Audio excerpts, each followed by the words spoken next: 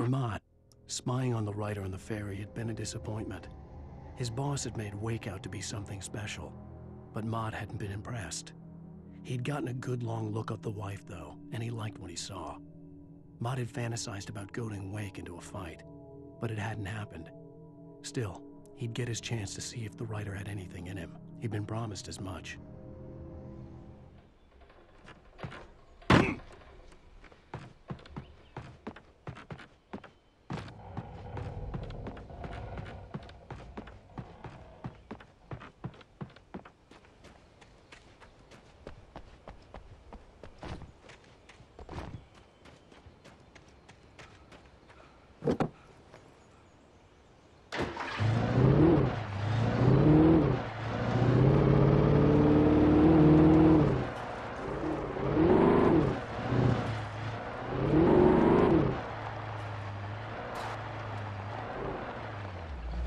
I was early.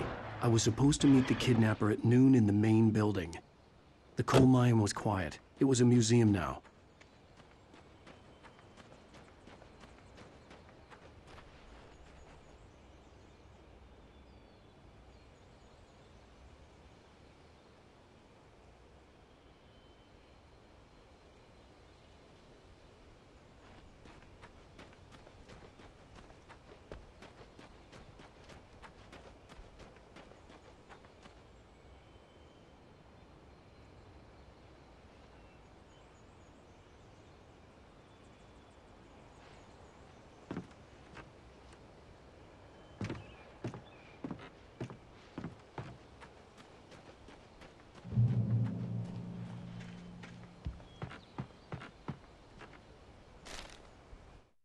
With Nightingale gone and the night wind blowing in through the broken studio window, Maine stared at Sarah. The sheriff looked away. Maine's voice shook with barely controlled anger. That boy's doing more drinking than thinking. I hope you know what you're doing, Sarah. He's got a sickness in his eyes. You take my word for it. He wants Wake for a reason, and it's not for anything good.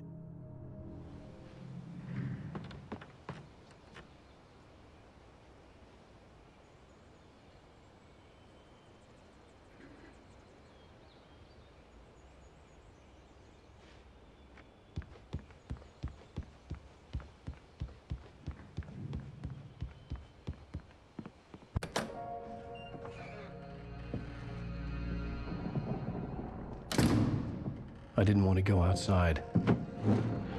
Cops had to be looking for me. The noon sun turned the place into a sauna. The day dragged on. Different scenarios ran through my mind. Ways of how I'd torture the kidnapper to get Alice back. Or the different horrible things he could have done to her. I imagined her dead. I had no way of knowing she was still alive. It was killing me. I was running on blind hope. It was all a waste of time. The bastard never showed up.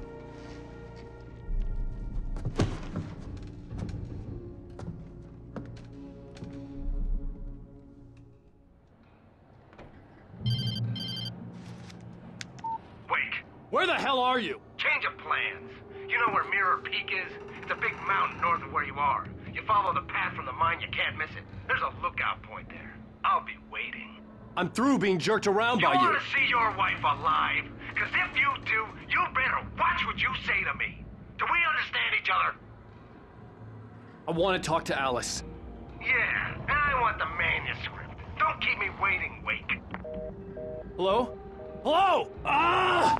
I'm gonna kill him! I had to get to Mirror Peak.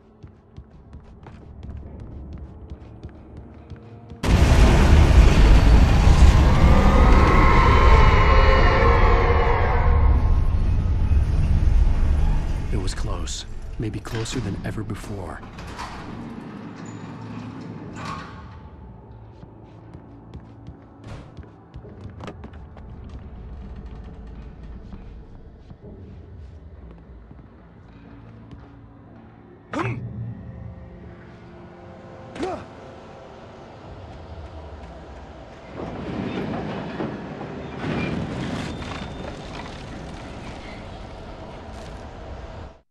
When Thomas Zane fell for Barbara Jagger, it happened fast. She was young, vibrant, and beautiful, full of life. He had never been a very happy man, and without any seeming effort, she had changed all that. Zane felt good for the first time in his life. Everything she did was another piece of a jigsaw puzzle he hadn't even known he'd been missing. And best of all, she made the words flow, strong and sharp. She was his muse.